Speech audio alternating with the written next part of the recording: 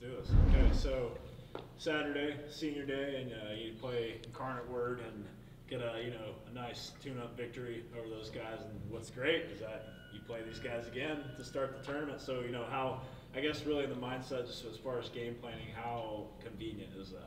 We've been in this situation before. We had a postponement with Lamar earlier on in the season, so we played them on a Wednesday, Saturday. So it really kind of set us up for knowing what to do in this situation. This is a Saturday, Wednesday turnaround against the same opponent, and we have kind of mulled over the game film to see what corrections and adjustments we need to make.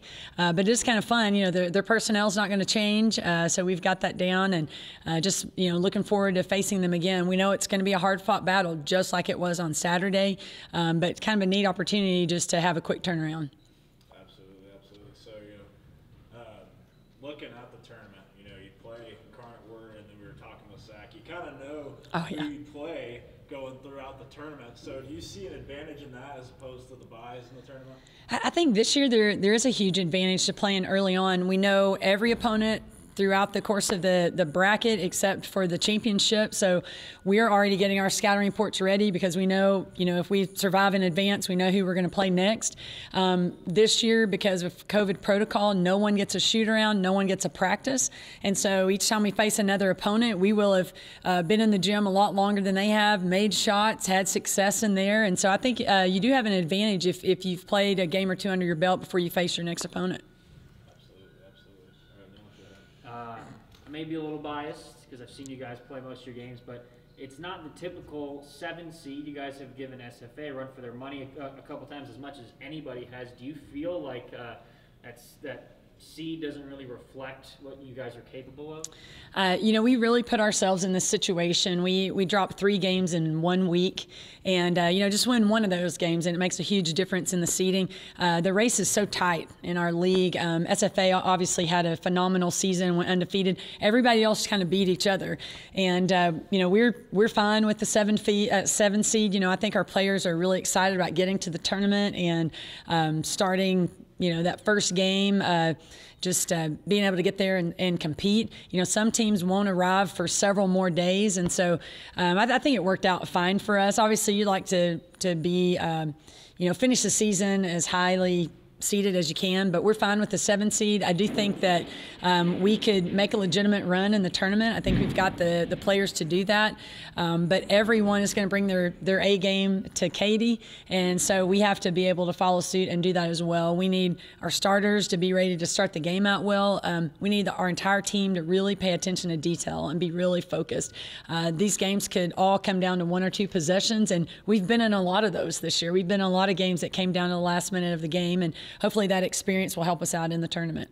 On Sunday, last minute, subbing out some of the veterans, some of the seniors. I saw the whole hug line from you down the bench for Ann and everybody. What was the emotions like for that? This senior class has endured a season like no other senior class before them. It's been crazy, just all the disruptions, the postponements, the isolation, quarantine, injuries. Our travel has continued to just be crazy, and our senior years have just persevered through that. I mean, they've kept their focus on leading our team. Our 4 seniors are the captains for our team this year, and we give them a lot of credit for just our team being able to face adversity and handle it and move on to the next challenge.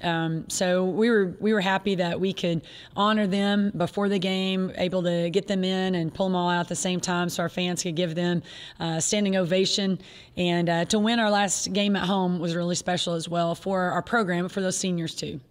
And with that last win, obviously it's good for the seniors, but I remember late, I think Cameron got a steal, and I panned over to you, and you were just so happy, clapping. How big was it to get back in the win column heading into Katy after the skid before that? I think it was really important that we end our season on a win, just so that we have some momentum and get some confidence back going into the conference tournament. One more thing, Coach. So just, kind of with the, reaction to that win Saturday, and you practiced today, getting ready to go down to Katy soon. Kind of what's the atmosphere with the team? like right now? How's their response right now? Yeah, we were super excited to get the win on Saturday and just know that we can do that if we put a complete game together. We had a business meeting yesterday with our team over a good dinner and just kind of looked at what the week's going to look like for us. And we want to be in Katy all week long. We don't want to come back early. We want to be there all week.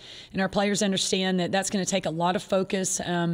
Everyone on the team being all in, being totally committed. And they came into practice today kind of bouncing off the walls. Everybody's got a ton of energy.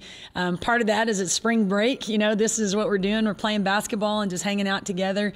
But I think they're really excited about going to Katy and playing in the tournament. And we feel like we gave away some wins through the regular season. And this is an opportunity for us to, end well, like end with some more wins, end playing the way we know we can play.